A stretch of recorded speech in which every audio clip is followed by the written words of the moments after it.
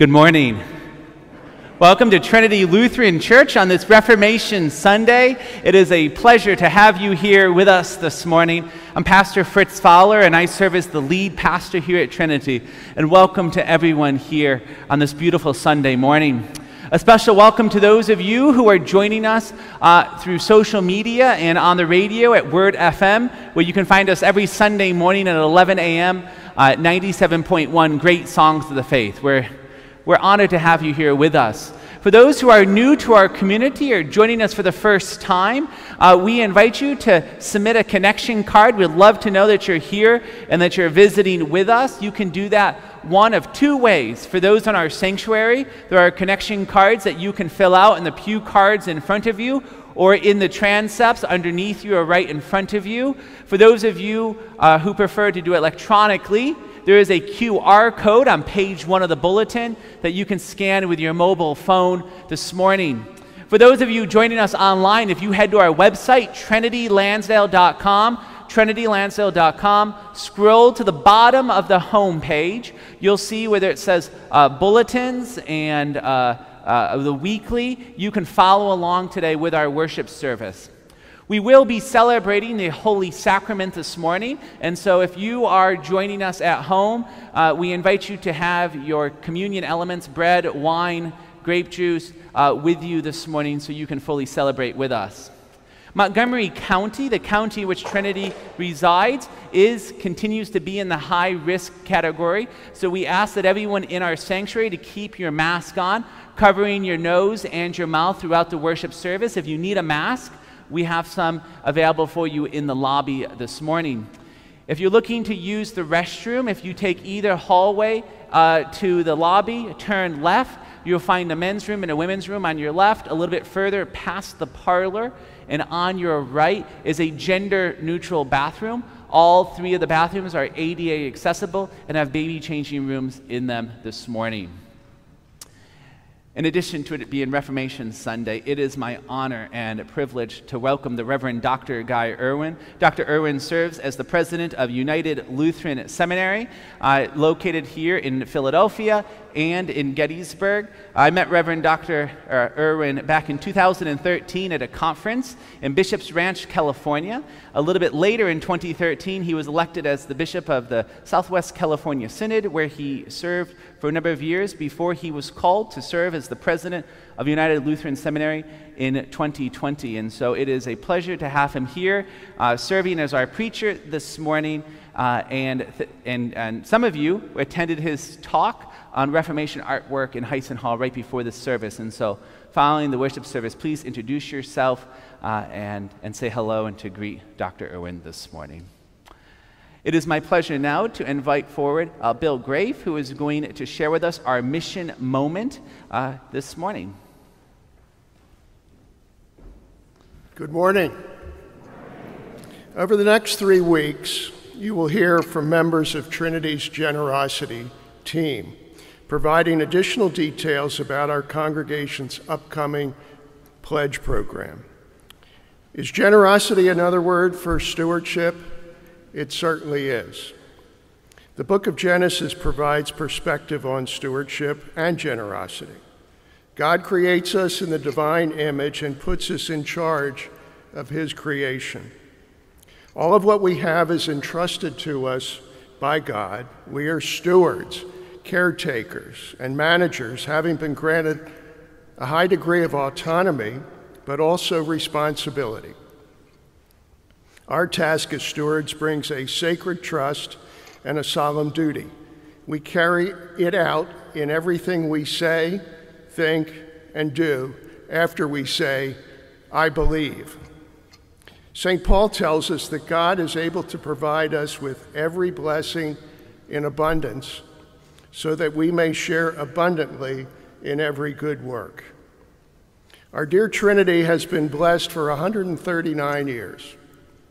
As we approach our annual pledge weekend, please prayerfully consider these biblical perspectives on faithful stewardship. And please reach out to any of us on the generosity team with questions or comments. Thank you. Thank you so much, Bill. People of God, I invite you to stand as you are able as we begin our worship service with confession and forgiveness found on page 2 of your bulletin. Blessed be the Holy Trinity, one God, whose teaching is life, whose presence is sure, and whose love is endless. Let us confess our sins to the one who welcomes us with an open heart. God, our comforter, like lost sheep, we have gone astray. We gaze upon abundance and see scarcity. We turn our ways away from justice and oppression. We exploit the earth with our apathy and greed. Free us from our sin and gracious God. Listen when we call out to you for help. Lead us by your love to love our neighbors. People of God, all have sinned and fall short of the glory of God. By the grace in Jesus Christ, God makes you righteous. Receive with glad hearts the forgiveness of all your sins. Amen. Let us sing together, "A Mighty Fortress is Our God."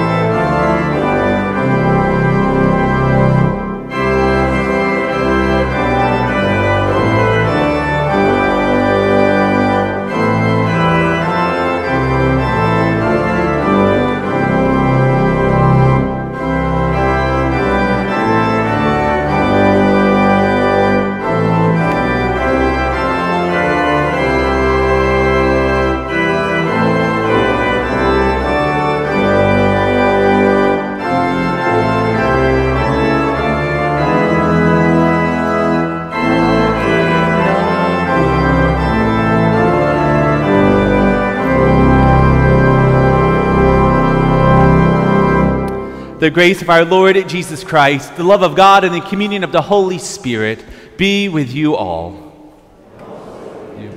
Let us pray together. Gracious Father,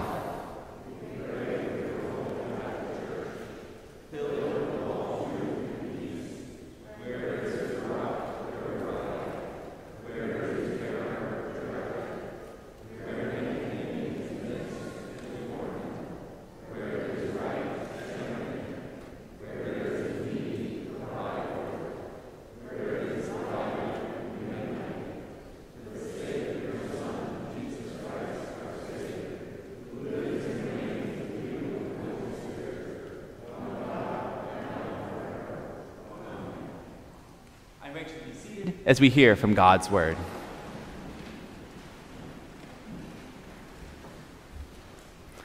A reading from Romans, the 3rd chapter. Now we know that whatever the law says, it speaks to those who are under the law, so that every mouth may be silenced and the whole world may be held accountable to God. For no human being will be justified in his sight by deeds described by the law. For through the law comes the knowledge of sin. But now, apart from law, the righteousness of God has been disclosed and is attested by the law and the prophets, the righteousness of God through faith in Jesus Christ for all who believe. For there is no distinction, since all have sinned and fall short of the glory of God. They are now justified by his grace as a gift, through the redemption that is in Christ Jesus, whom God put forward as a sacrifice of atonement by his blood, effective through faith. He did this to show his righteousness, because in his divine forbearance he had passed over the sins previously committed. It was to prove at the present time that he himself is righteous, and that he justifies the one who has faith in Jesus. Then by what becomes of boasting, it is excluded. By what law? By that of works? No, by the law of faith. For we hold that a person is justified by faith apart from works prescribed by the law. Word of God, word of life. Thanks be to God.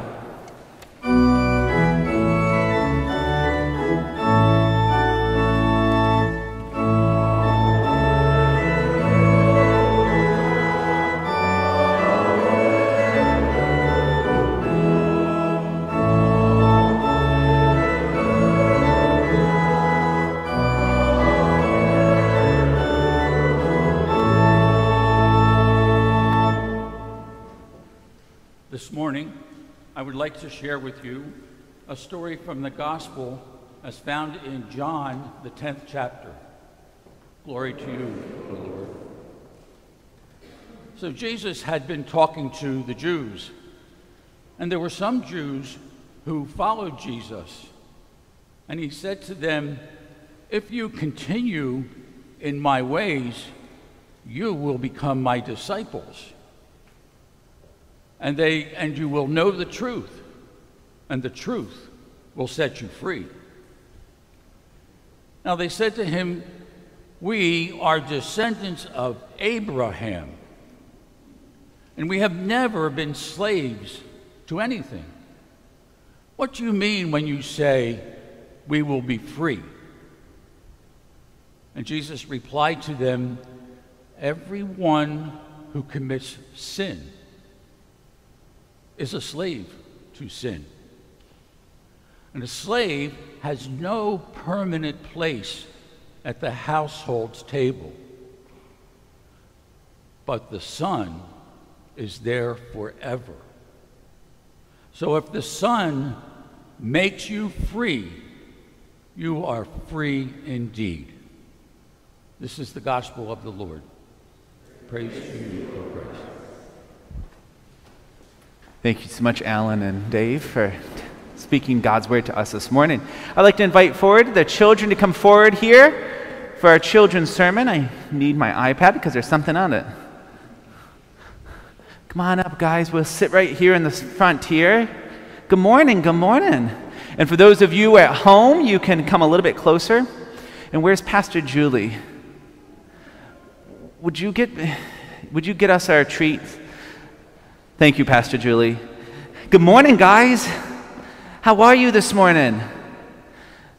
Good to see you. Thanks for coming up this morning and being here. Do you know what today is? Halloween. It's Halloween. That's right. That's right. And we have a special treat for you because it is Halloween. Are you going to go trick-or-treating tonight? Yeah. But we have a party. You have a party too? We get to go roller skating.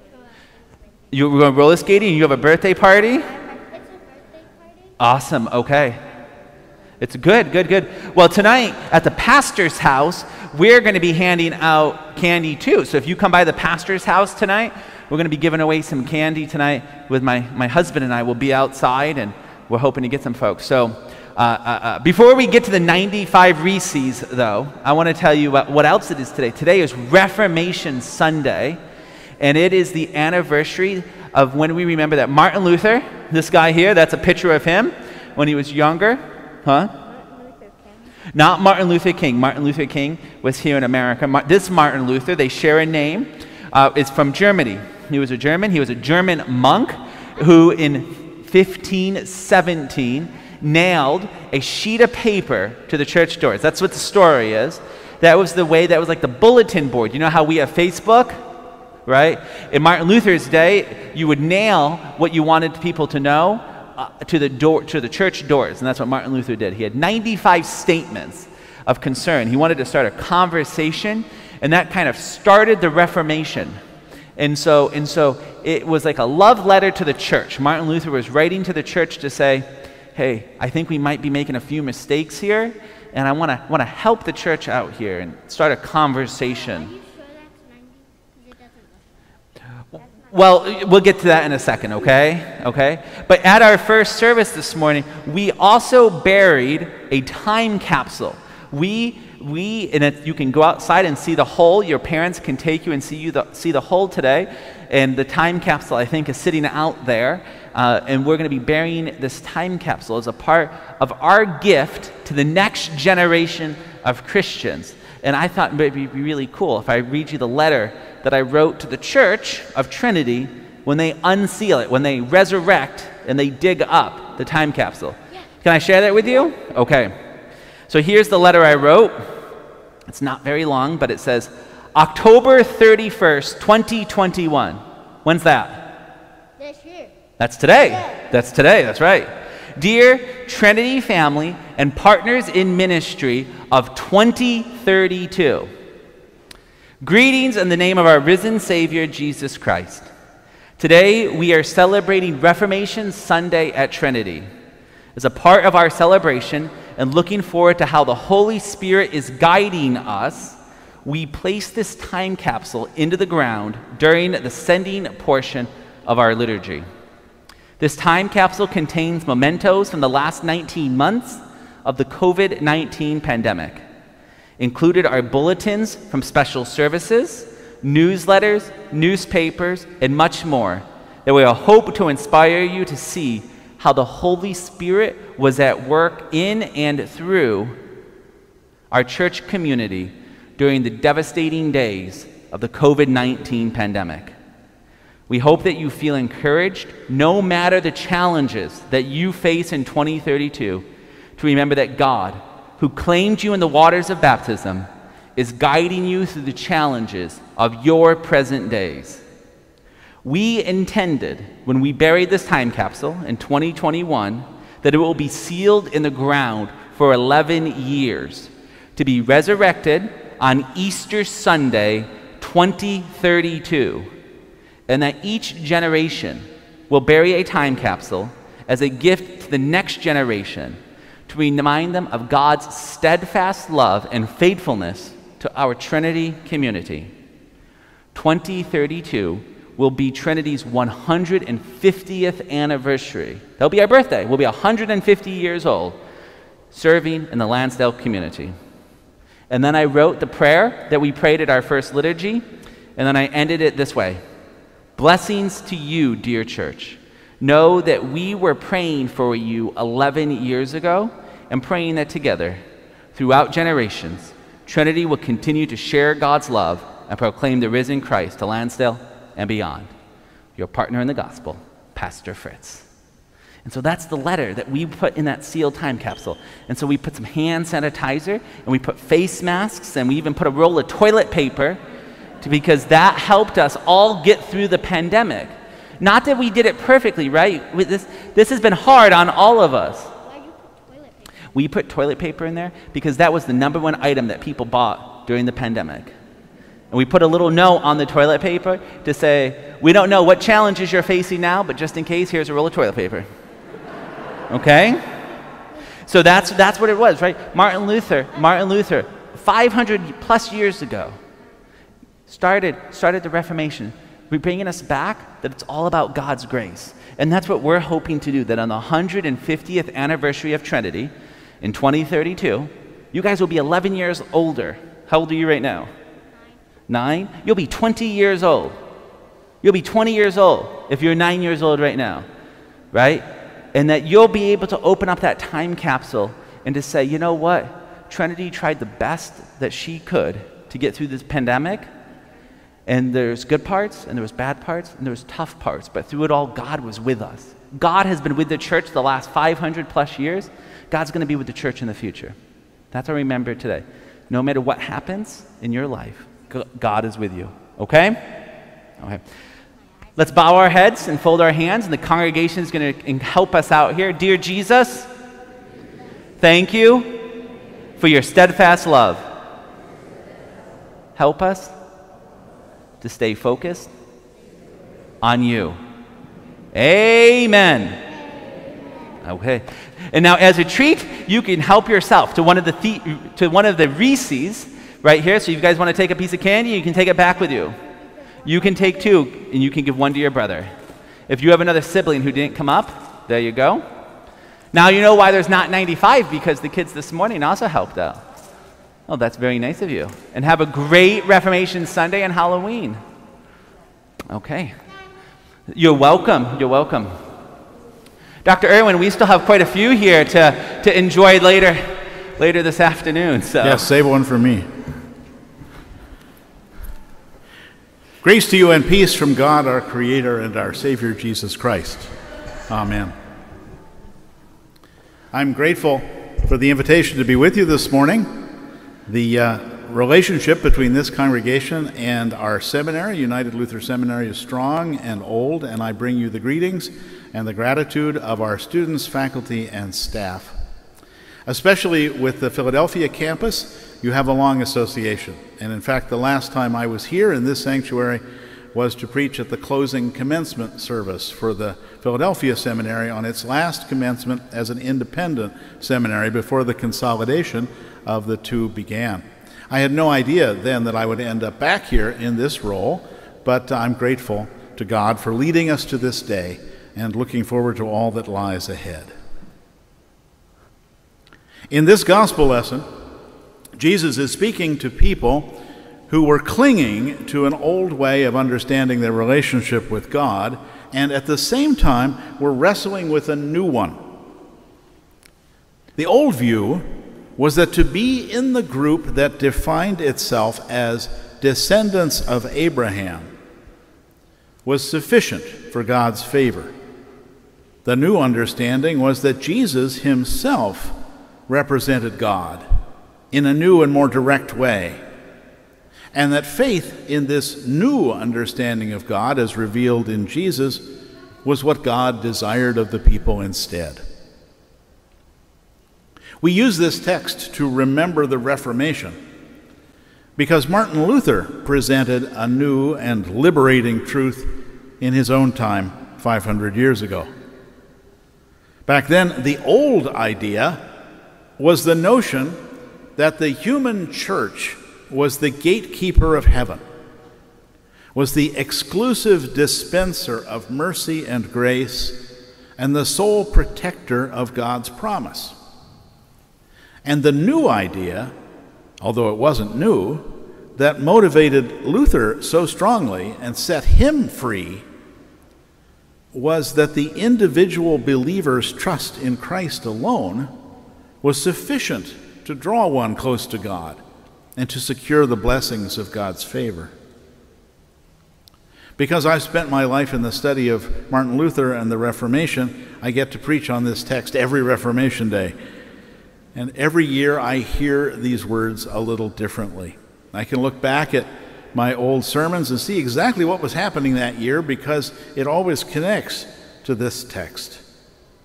I ask myself, what is happening right now? What am I caught up in right now for which I need the truth to set me free? What is it that holds me back today from fully embracing the freedom that Jesus has to offer? This year is a little harder than some because there's so much going on. There's so much that it's hard to single one thing out. We have the ongoing pandemic to deal with, the erosion of democracy in the face of authoritarianism at home and abroad, the unfettered predator capitalism that dominates global trade and finance, and of course, the destruction of the natural environment and the poisoning of the air, water, and land. Any one of these problems would make us anxious by itself, but now we have them all at once, and in fact, they're intertwined. What kind of truth can Jesus offer us that can free us from the painful truths around us? That's my question this year. What new reality can help us cope with the painful earthly realities we see all around us of destruction and injustice and greed, all the things that we humans have created for ourselves?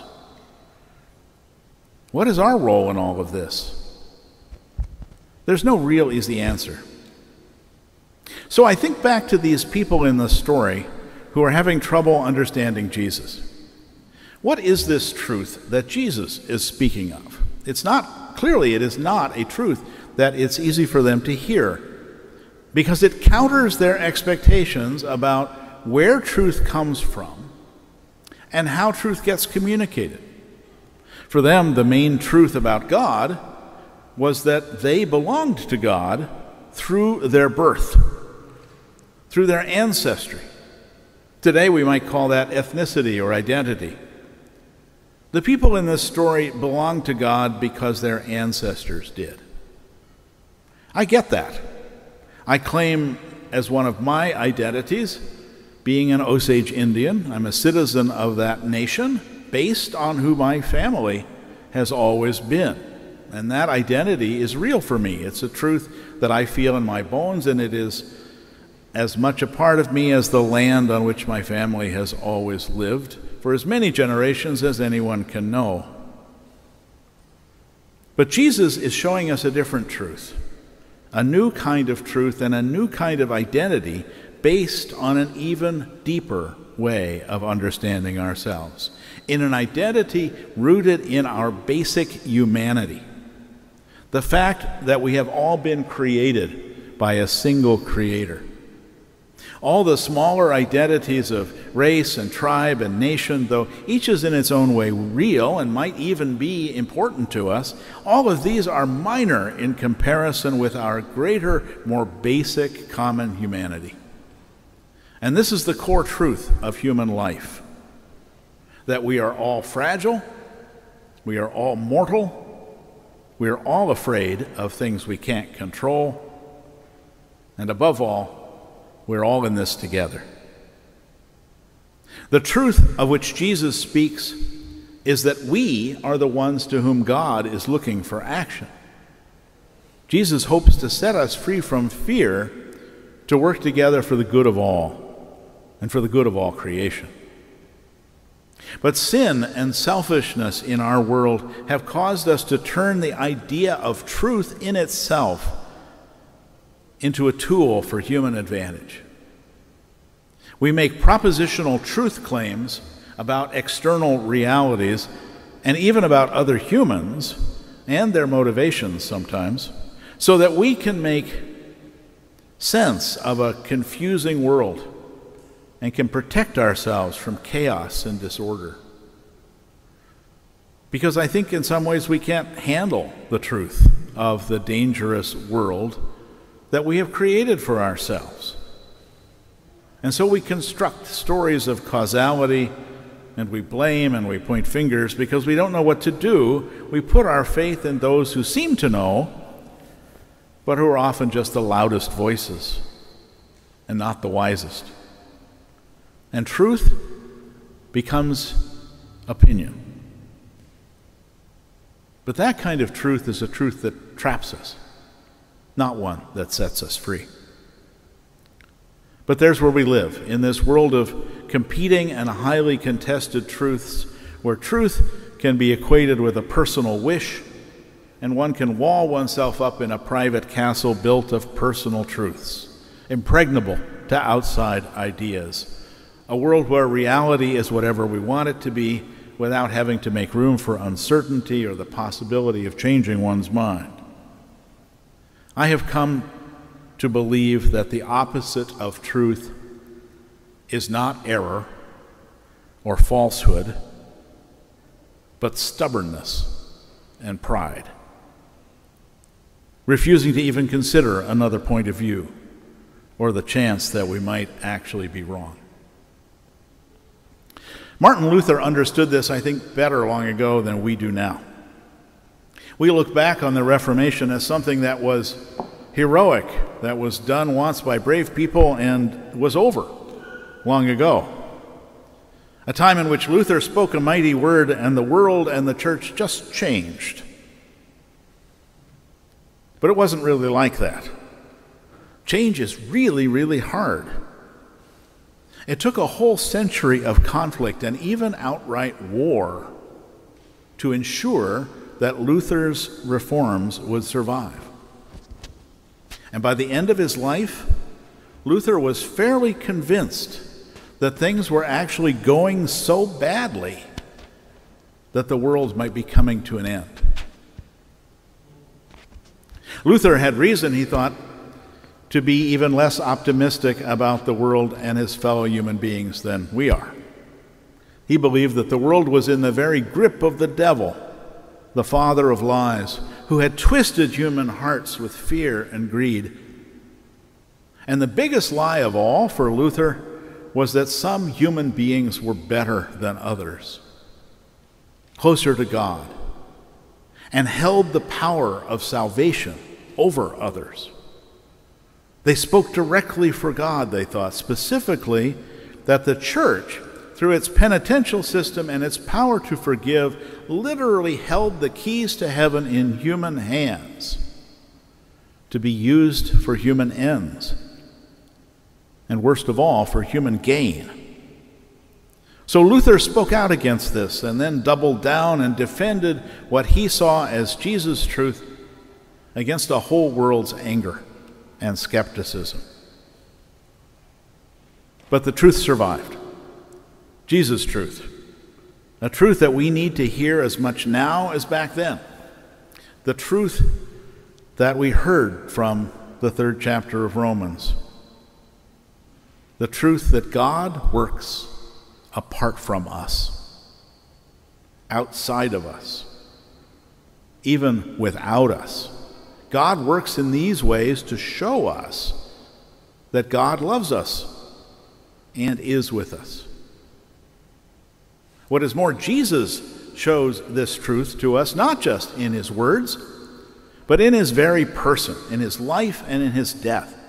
Jesus shows us a truth that is both infinitely distant and yet intimately present for us. Because he shows us this in a human body, a body like ours, with hands that could touch hurting people with tenderness and healing, but also a body that could be tortured and injured and killed. It has always been the most challenging thing about Christianity that as much as we want it to, it doesn't give us simple answers to complex questions. It's not about just being part of a group or obeying everything written in a book. but about seeing the things around us as being all parts of what God has made, and then taking the responsibility to care for Jesus' truth in God's world. The truth of Jesus is that we are called to find God not in some faraway abstraction, but in our world around us, and especially in each other. Jesus is the truth that passes all our rational understanding, but at the same time is as simple as a splash of water. Jesus is the truth far too big to comprehend, but the truth that comes to us in a crumb of bread and a drop of wine. Jesus is the truth that is in us when we know, not as scholars know, but as children know, that we belong to God, and that nothing can separate us from God's love, that love that we experience in one another, but which ultimately begins with God. So this is the freedom that Jesus promises, to give us courage, to break down the walls our fears have built around us, the fear of not being enough, the fear of failure, the fear of other people different from ourselves, or even the fear of being different ourselves. And especially, Jesus frees us from the fear of not being loved. For Jesus came into our midst as a human just like us to show us that God loves us simply because we are God's creation, made in God's image, God's very children. This is the truth Jesus offers, the truth that frees us and that we, right here and right now, badly need to hear again. Amen. Amen.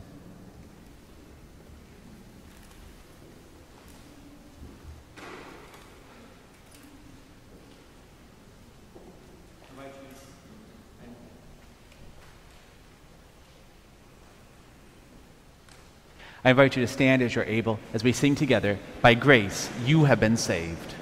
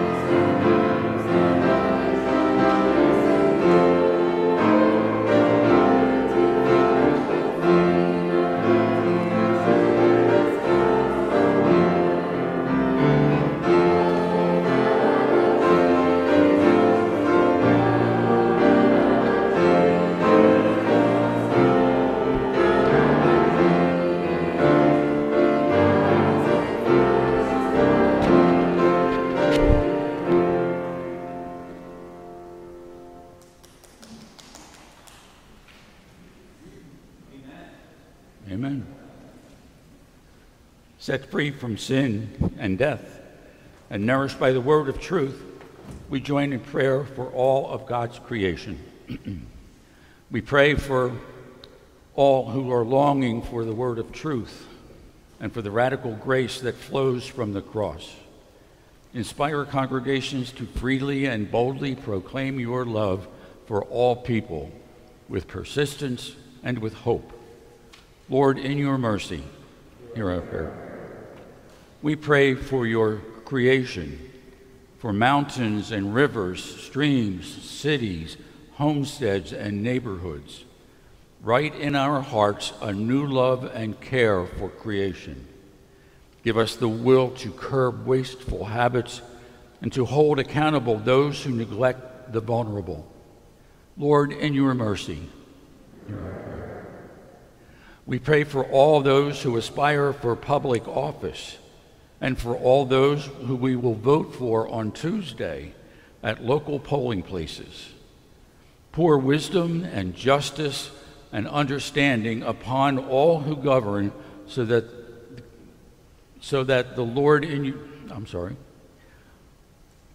they govern in communities of justice and peace, and that may thrive in this world.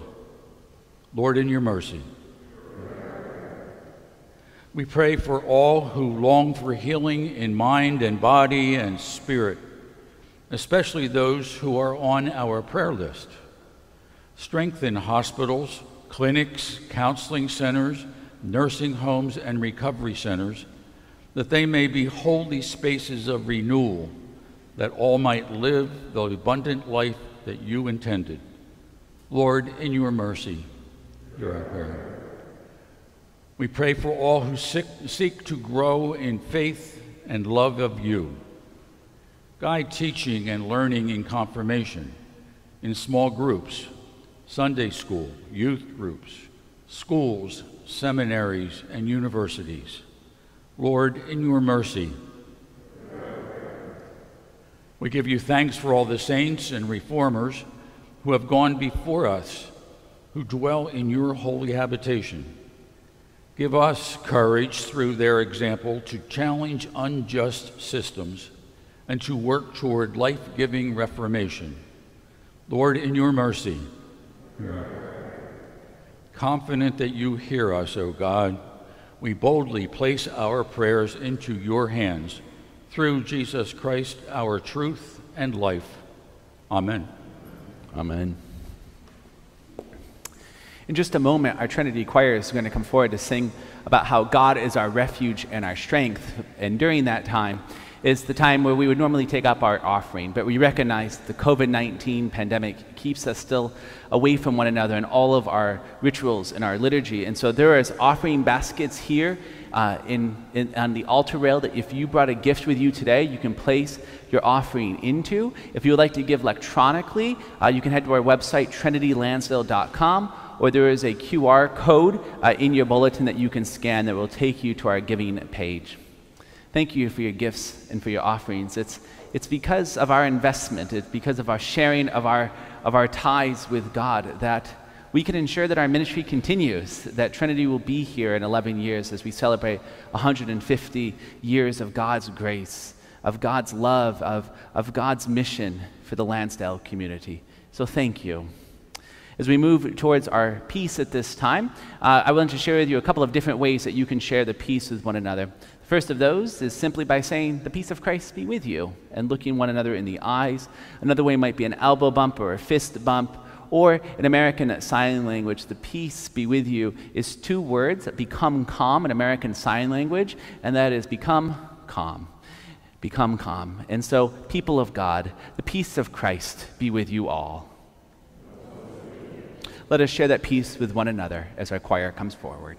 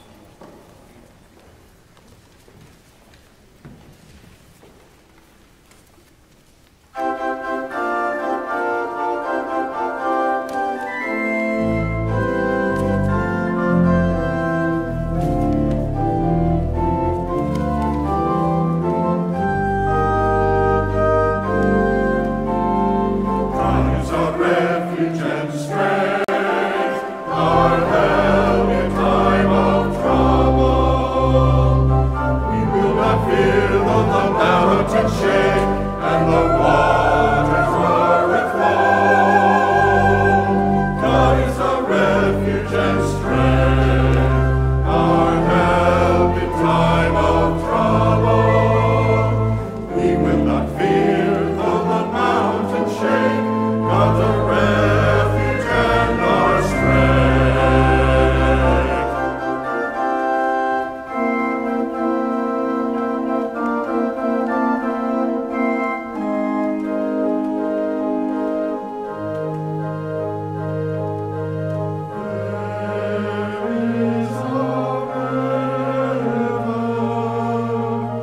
Whose streams make glad the city of God.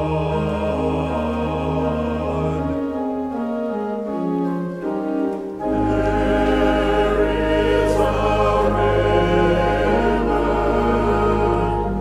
whose streams make glad the city of God. The holy place,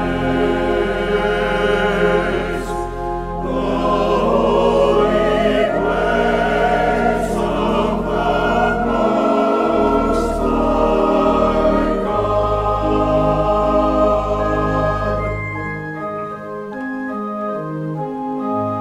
Be still and know. Be still and know. Be still and know. I am God.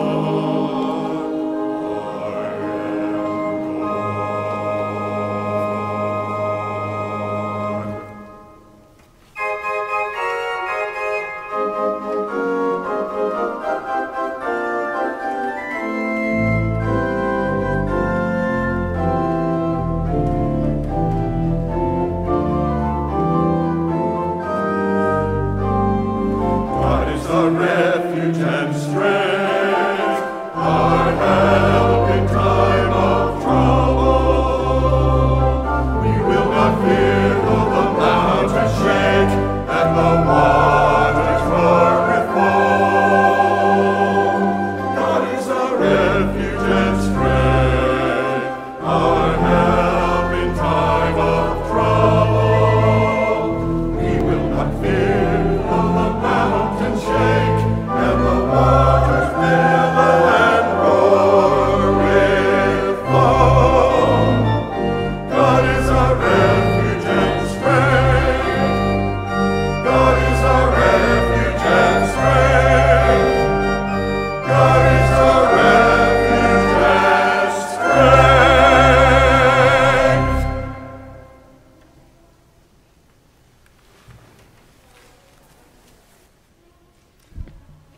Please stand. God of abundance, you cause streams to break forth in the desert and manna to rain from the heavens. Accept the gifts you have first given us. Unite them with the offering of our lives to nourish the world you love so dearly. Through Jesus Christ, our Savior and Lord. Amen. Amen.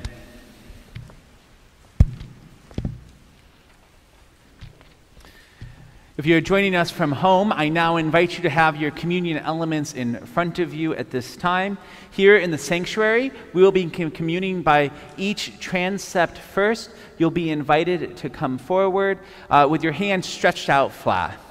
I will place a wafer into your hand. You're then invited to pick that wafer up and dip it into the cup of wine, and then to step far to the sides of the altar rail and to consume both elements. Please keep your mask on, covering your nose and mouth until you are ready to receive and you are physically distanced from other folks. You're then invited to kneel at the altar in reflection and prayer, or to return to your seats. If you prefer gluten-free wafers, grape juice, or sterile packets that contain both the body and blood of Jesus, they can be found on the brown tables in front of the modesty rail here at the front of the church. On each pillar is a bowl for you to place your cup into, so that way we can wash it and recycle it following this morning's liturgy. Let us now continue with Holy Communion. The Lord be with you. Lift up your hearts. Let us give thanks to the Lord our God. It is indeed right, our duty and our joy, that we should at all times and in all places give thanks and praise to you, Almighty and merciful God, through our Savior Jesus Christ, who on this day overcame death and the grave, and by his glorious resurrection opened to us the way of everlasting life. And so, with the choirs of angels, with the church on earth, and the hosts of heaven, we praise your name and join the unending hymn. Holy, holy Lord, God of power and might, heaven and earth are full of your glory.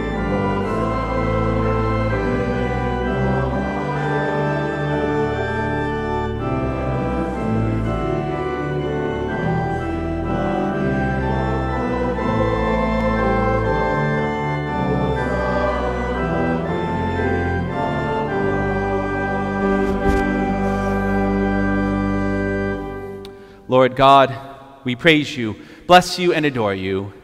In thanksgiving, we bow before you, O loving Father.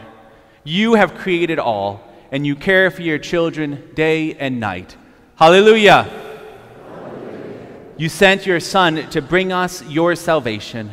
Christ is the source of every grace and blessing, the true Paschal Lamb and the bread of heaven, the very joy of all, the sun that warms and lights us. Hallelujah! On the night in which he was betrayed, our Lord Jesus took bread and gave thanks. He broke it and he gave it to his disciples, saying, "Take and eat. This is my body given for you. Do this for the remembrance of me." In the same way also, he took the cup and gave thanks. He poured it and he gave it to his disciples, saying, "Take and drink. This cup is the blood of my covenant, shed for you and for all people for the forgiveness of sin. Do this for the remembrance of me."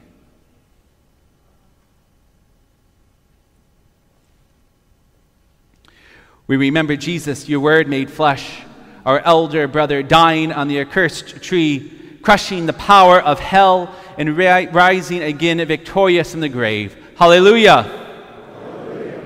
Send your Spirit on this holy feast. Nourish and heal us with the body and blood of our Savior.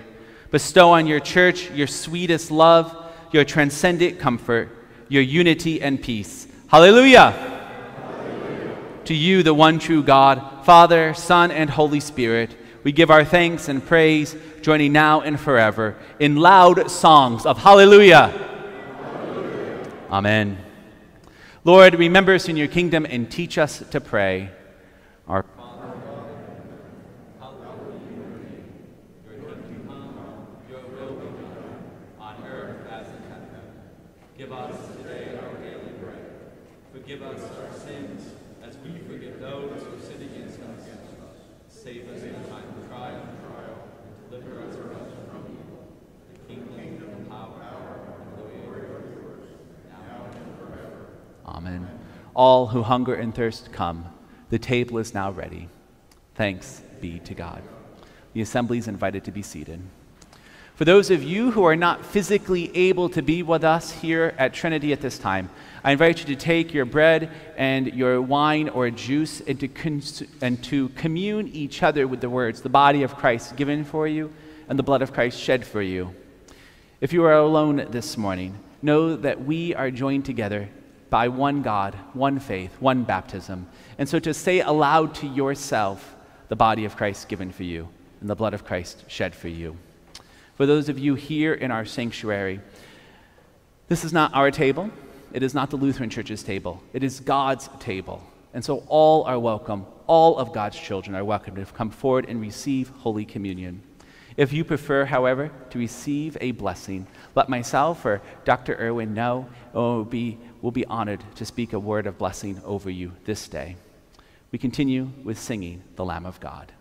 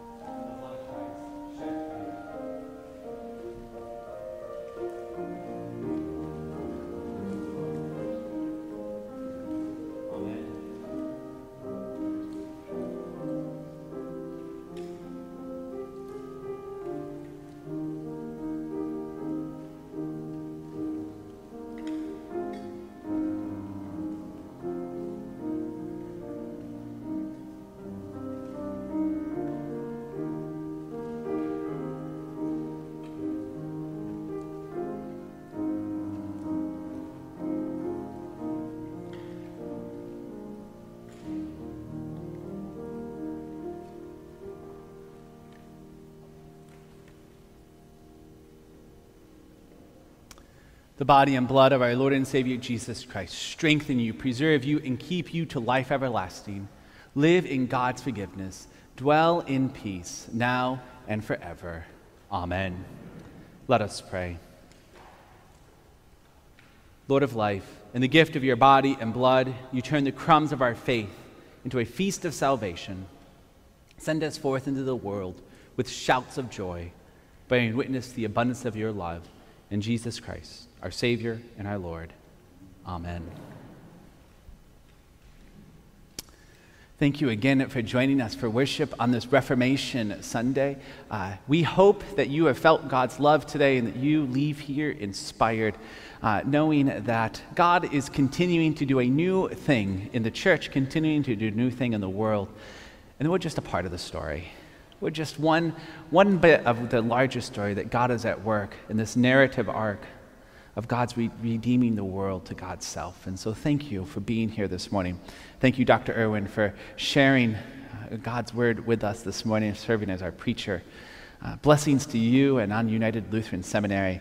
I graduated from one of the predecessor bodies of United Lutheran Seminary, and so I have an invested interest in the seminary. So does Trinity. I hope most of you know that we have 4 students currently from Trinity Lutheran that are, 3 of them are at United Lutheran Seminary and 1 of them at our sister seminaries. And we have a couple of folks who are continuing to discern their call and are in college right now and thinking about seminary. And so we continue to pray for all of our seminaries and for our seminarians and for those preparing for ministry. Next Sunday is All Saints Sunday. You are invited either during this week or on Sunday morning to bring a photo of your loved one if you would like to have it added to our displays that will be around in the transepts and in the windows. We will be marking All Saints Sunday next week. And so following our Sunday morning liturgy, in the afternoon will be the Columbarium walk here in our columbarium. All that, details for that can be found in the weekly or on our website. Tomorrow night is Feast, our community meal from 5 to 6 p.m. And all the other news and announcements are in your weekly or can be found on our website, trinitylansdale.com. People of God, I invite you to stand as you are able, as you are sent out with God's blessing.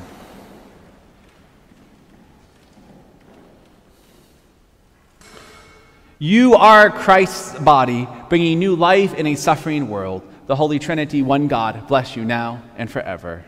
Amen. Let us sing together, Rise, Shine, You People.